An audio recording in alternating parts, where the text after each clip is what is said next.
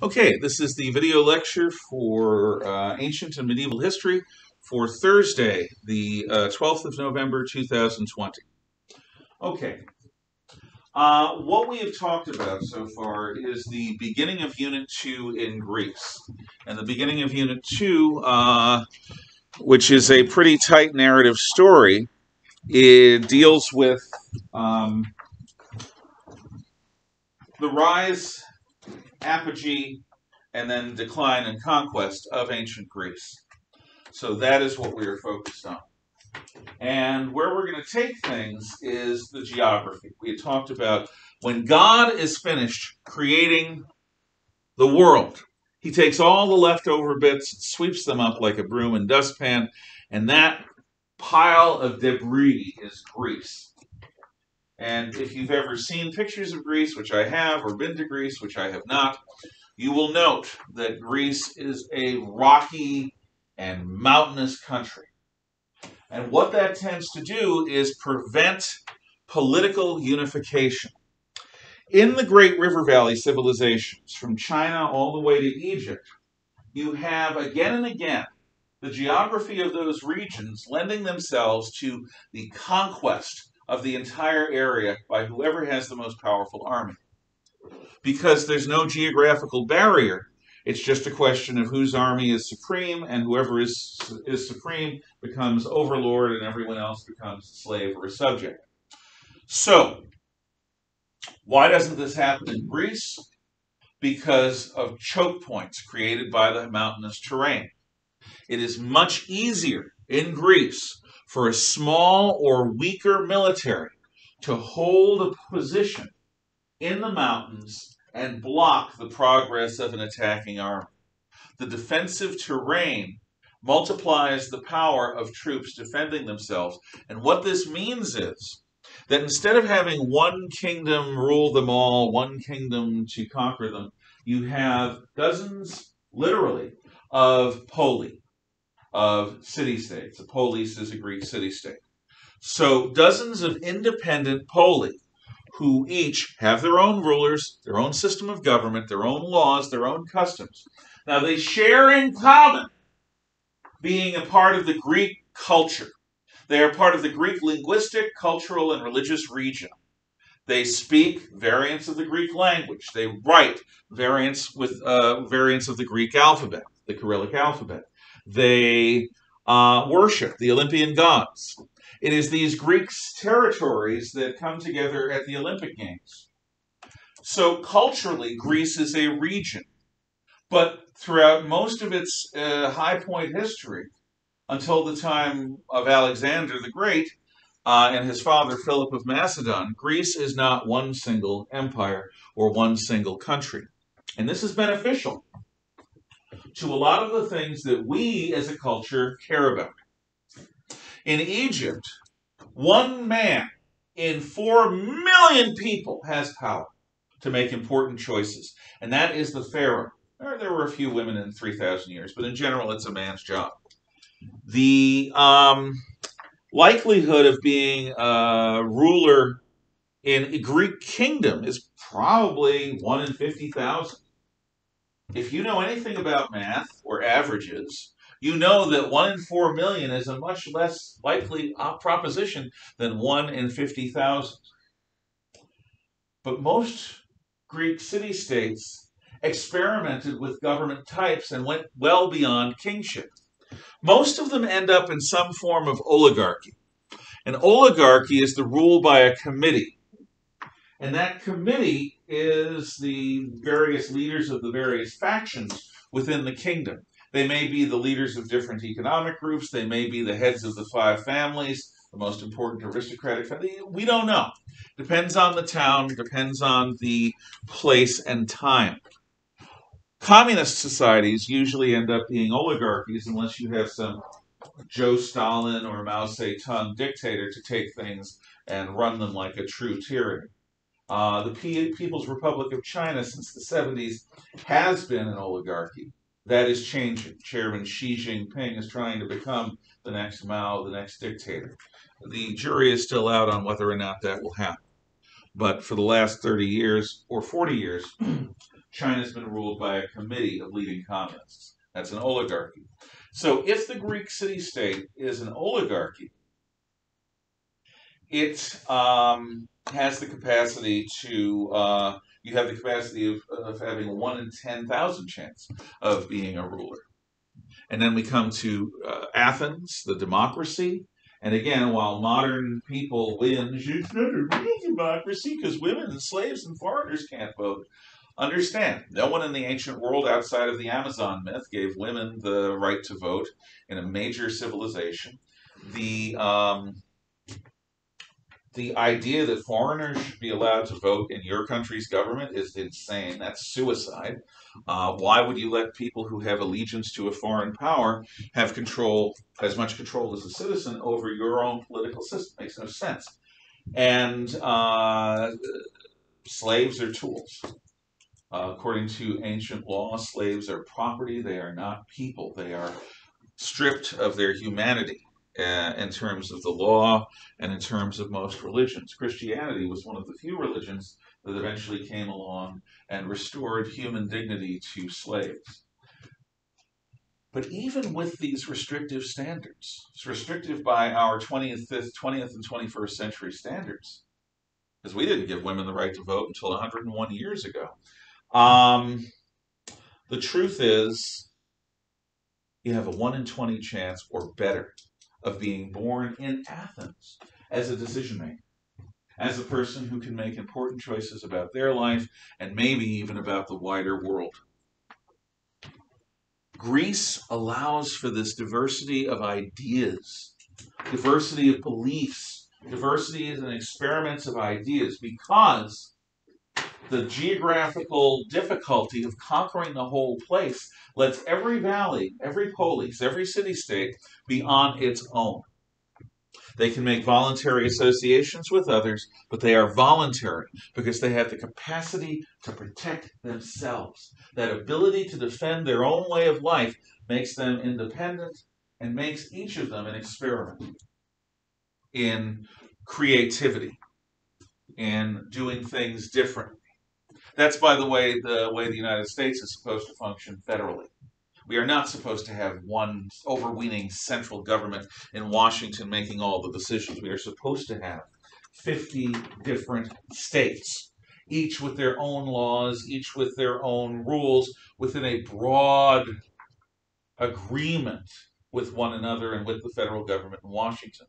But we are not supposed to have congruency between states as diverse as Washington, Idaho, Montana, the Dakotas, Minnesota, Wisconsin, Illinois, and so forth. They're supposed to be different. In Greece, they were. Now, Greece is oriented to the sea because of its incredibly long coastline.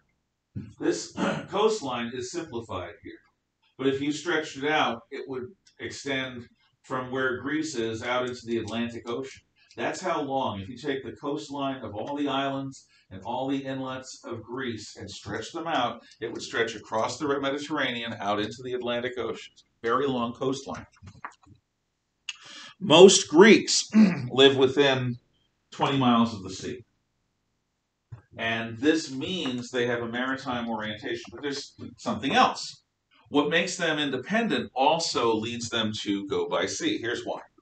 Let's say I've got a dozen amphorae.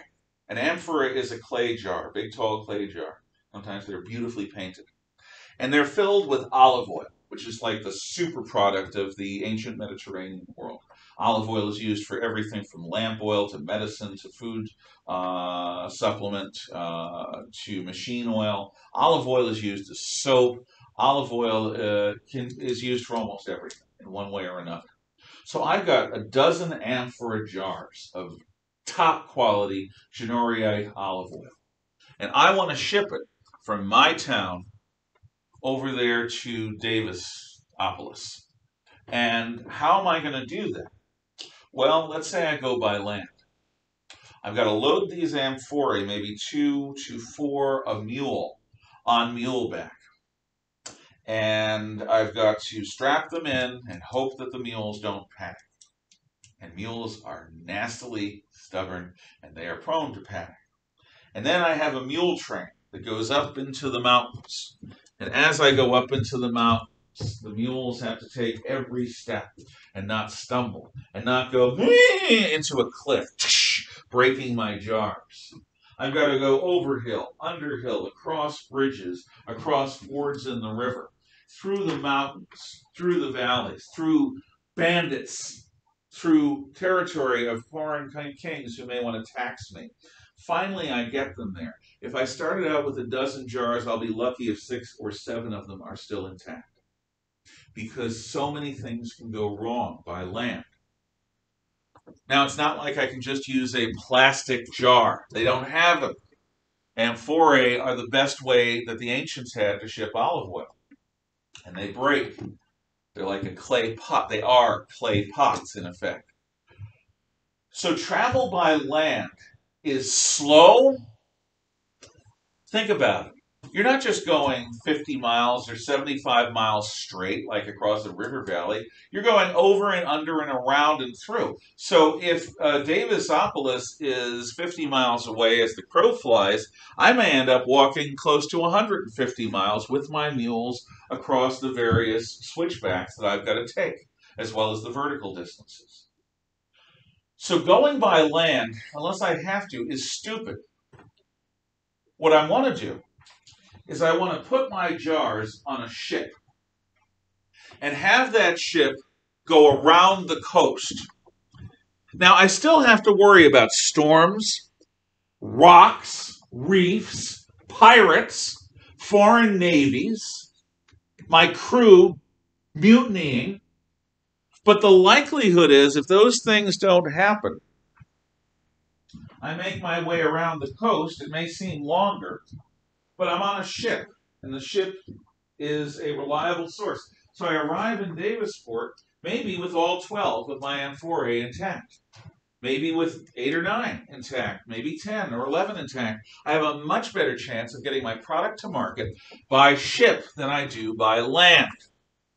So the Greeks are oriented towards the sea in a way that is very different from the Egyptians, the Babylonians, the Akkadians, the people of the Indus River Valley, or the Chinese.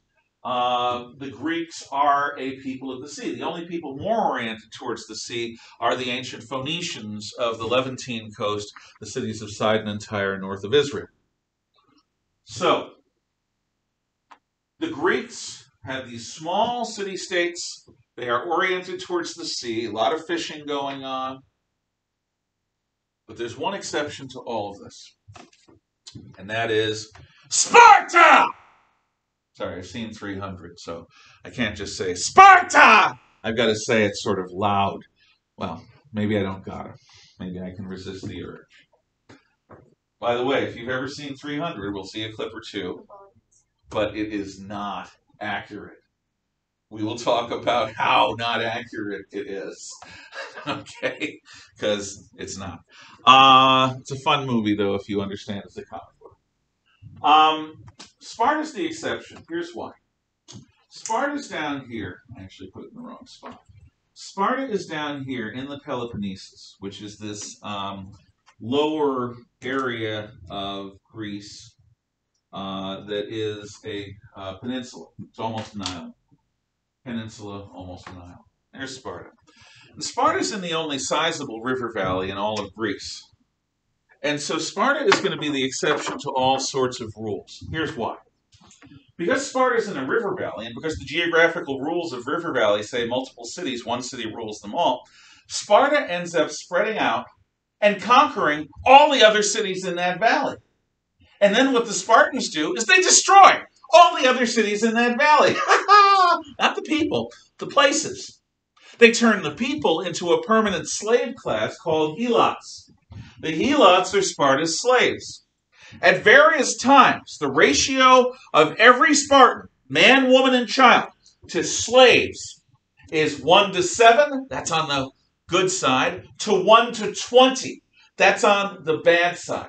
So for every Spartan man, every Spartan woman, every Spartan child, there are between 7 and 20 of these helots, descended of the citizens of the other surrounding city-states from this valley.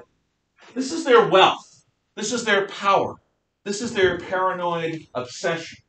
These slaves and the capacity of these slaves to rebel is why the average Spartan woman was trained to kill the average slave man. And she could do it. She was very, very, very fit and very well trained in the arts of combat. Spartan men spend all their adult lives in the army. They come home for leave and happy times and to look at their property, but they don't live there. They don't live with their wives. They live in the barracks. Spartan men from age 7 leave their homes to join the army, and they're in the army for life, or until they become so old that they can't soldier anymore, or until they die, which is what happens to most of them. Why? If you have any questions about Sparta, the answer is either because it's in the only big valley, or because of the slaves, the helots. That's what determines Spartan everything. The helots and the fact that they're the only Greeks that live in a wide valley. And we'll talk more next week. Remember, lesson tomorrow. Be ready for it. Have a happy and wondrous weekend. You too.